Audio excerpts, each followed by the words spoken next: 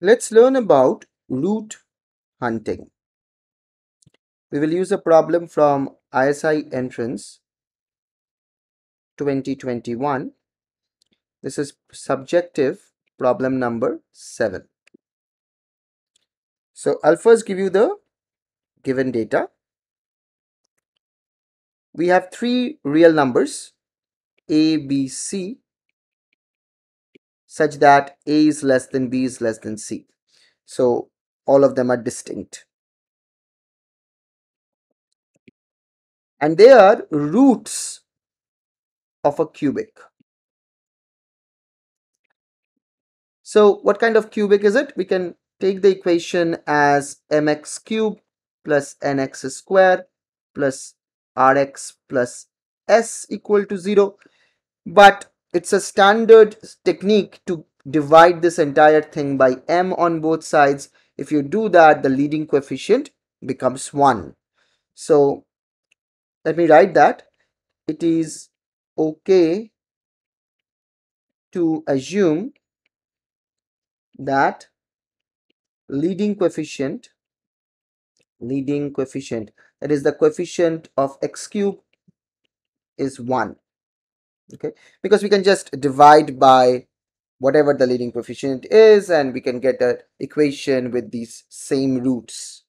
So what I can write here is that these three a, b, c are roots of x cube plus alpha x square plus beta x plus gamma equal to 0.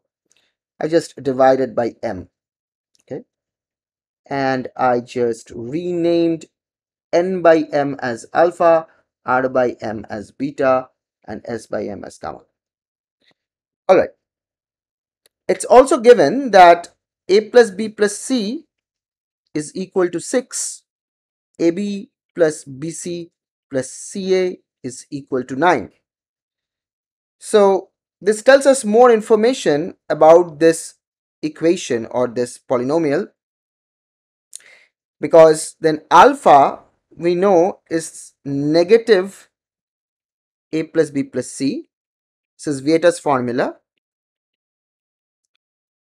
If you don't know Vieta's formula, you can look it up in a standard algebra textbook like Holland Knight or something.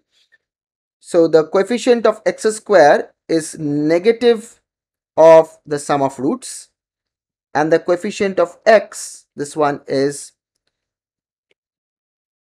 positive ab plus bc plus ca, and gamma on the other hand is negative abc, the product of roots. So let me write that first. Rewrite the equation that we have with this new found information. So x cube minus a plus b plus c x square plus ab plus bc plus ca x minus abc. This is the polynomial. This is the cubic. And this is equal to 0. ABC are roots of this equation. And obviously a plus b plus c is given to be 6. So I can replace this number by 6. AB plus BC plus CA is 9. So I can replace this one by 9 and so on. So let me write that. So the equation is x cube minus 6x square plus 9x minus ABC equal to 0. ABC are distinct roots because A is less than B is less than C, that is given. So A, B, C are distinct real roots of this cubic. Okay. Now, what do we want to find out? So our goal is the following. Approximately find the position of the roots. So in fact, show that A is between 0 and 1, B is between 1 and 3, and C is between 3 and 4. So basically find the approximate values of the roots of this cubic. So the step 1, and this is a hint, of course, you can pause the video and try it yourself. Use calculus. In fact, find out the maxima and minima of this cubic. Okay, so the polynomial px is x cube minus 6x square plus 9x minus abc. How do we compute the maxima and minima? So here is a side note of how to do that. Step 1 is compute the first derivative and equate it to 0. And second is whatever the values, you get the critical values from here. Calculate the sign of the second derivative at those critical values. This is a standard method of finding maxima minima. I'll give you an example using this problem. So p prime x is equal to 3x square minus 12x plus 9. So set this first derivative equal to 0 to find out the critical values. So 3x square minus 12x plus 9 is equal to 0, or x square minus 4x plus 3 is equal to 0, which means that x minus 1 times x minus 3 is equal to 0, which means that x is either equal to 1 or x is equal to 3. So x is 1 or x is 3. These are the two critical values. Let me write that. Critical values are x equals to 1 and x equals to 3.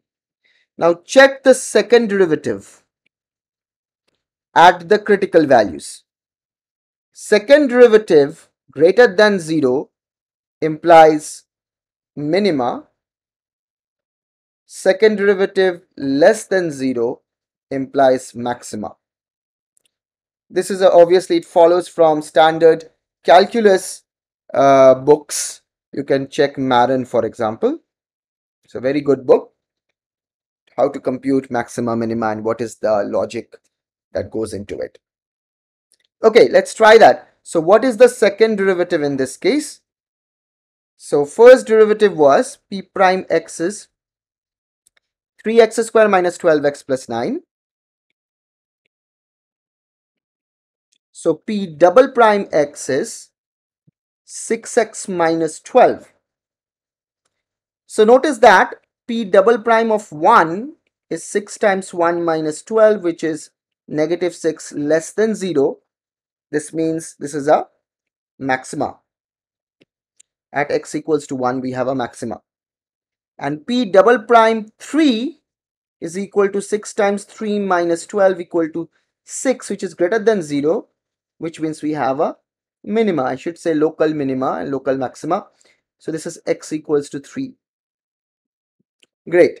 So we have these two values and we understand the maxima and minima. Let's try to draw the picture a little bit. So at x equals to 1, we have the maxima. X equals to 3, we have the minima. Let's draw the picture. Is it possible that the maxima is like below the x-axis?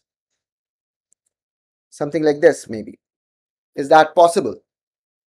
Well, it's not possible, because if that happens, then the graph would be somewhat like this, and then we have only one real root.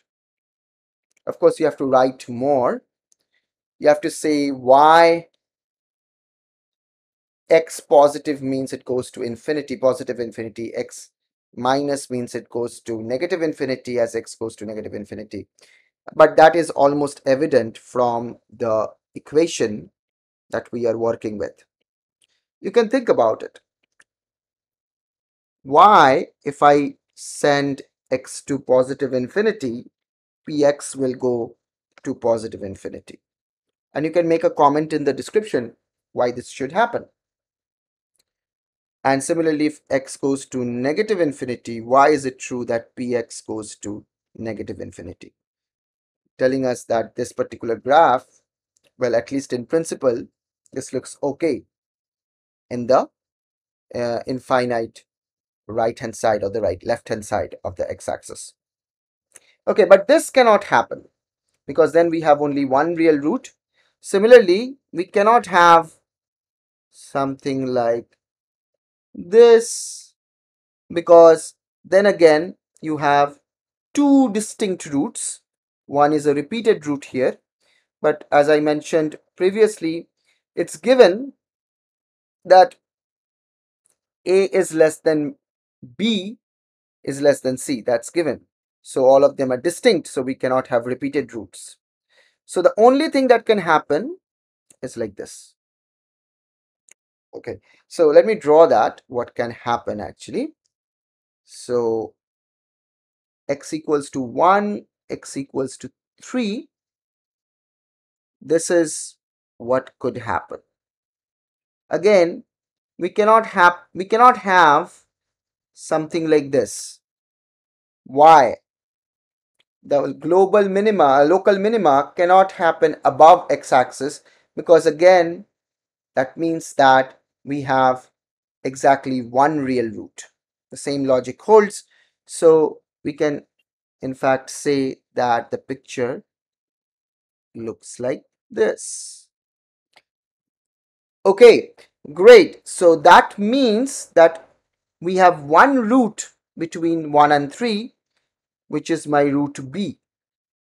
One root is, so this is the root a, this is the root c, because a is less than b is less than c. That's given. We have found that b is between 1 and 3. C is definitely greater than 3. And 1a is definitely less than 1.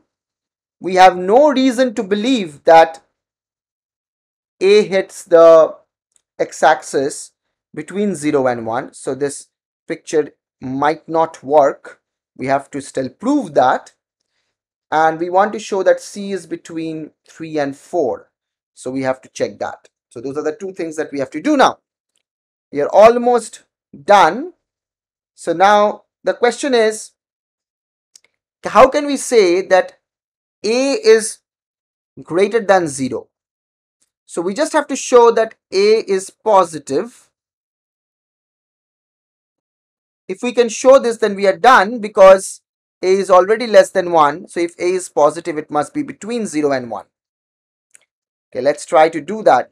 Let's go back to the polynomial one more time. So p of x is equal to x cube minus 6x square plus 9x minus abc, and abc are roots of this one.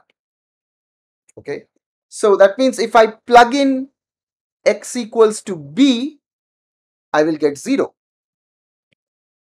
Plug in x equals to b to get 0. Okay, let's see how that works. So b cube minus 6b square plus 9b minus abc, this is equal to 0. What I just did, I just plugged in x equals to b. So I can take a b common and cancel it off, because I know that b is between 1 and 3, so b is not 0. So I can take a b common and cancel it off. So b square minus 6b plus 9 minus ac is equal to 0. This part is simply b minus 3 whole square, that is equal to ac. Now notice that b is less than 3, so b is not equal to 3. So b minus 3 is not 0. B is not equal to 3, so b minus 3 is not equal to 0. So b minus 3 whole square is greater than 0. A square quantity is always greater than 0. So That means AC is also greater than 0. C we already know is greater than 3. So C is positive. That means A must be positive. It's quite beautiful, isn't it? A must be positive because AC is greater than 0. We just found it. Why is that? Because B minus 3 whole square is greater than 0. Because it's a perfect square and B is not equal to 3. Great. So we found that A is a positive number, which is what we needed to show that A is between 0 and 1. The last thing we need to show is C is less than 4. Let's mark 4 here. If we can show that 4 at 4 this is positive, at 3 of course it was negative because it's a minima, and we showed that it must be below x-axis because otherwise we would have only one root. So if we can show that at x equals to 4 this is positive, then we are done. Okay, so we will show that at x equals to 4 px is greater than 0. Then by Rolle's theorem, this is Rolle's theorem, and we discussed this in our calculus module, and visually it is very clear that between these 2 points the root must exist, and that root is my number C. Okay, so how do we show that P of 4 is greater than 0? Okay, let's first compute. Let's look at Px one more time. This is x cubed minus 6x squared plus 9x minus ABC. Okay, let's look at P of 1. This is 1 minus 6 plus 9 minus ABC. This is 4 minus ABC. And if you check this out, check this picture out, this thing is positive. P of 1 is greater than 0. So clearly this is greater than 0. P of 1 is 4 minus ABC, and that's greater than 0. Okay, let's try P of 4 now. Something magical will happen. 4 cube minus 6 times 4 square plus 9 times 4 minus ABC. This thing is simply 4. So this is 4 minus ABC again. This is quite an accident, we can say, but this happens that P of 4, if you compute it, it again gives you P of 4 minus ABC, which is same as P of 1, which we know is greater than 0. So P of 4 is greater than 0. One more time, P of 4, if you compute is 4 minus ABC, you can just crunch these numbers. The 64 plus 36 minus 96, that's 4. So that's 4 minus ABC. That is greater than 0. Why? Because P of 1 was 4 minus ABC, and we know that P of 1 is greater than 0. And that tells us that at x equals to 4, it's positive, and we are done. Then between 3 and 4, we have a root. At x equals to 3, px was negative. At x equals to 4, px is positive. So by Rolle's theorem, by continuity of this function, there is a root between them.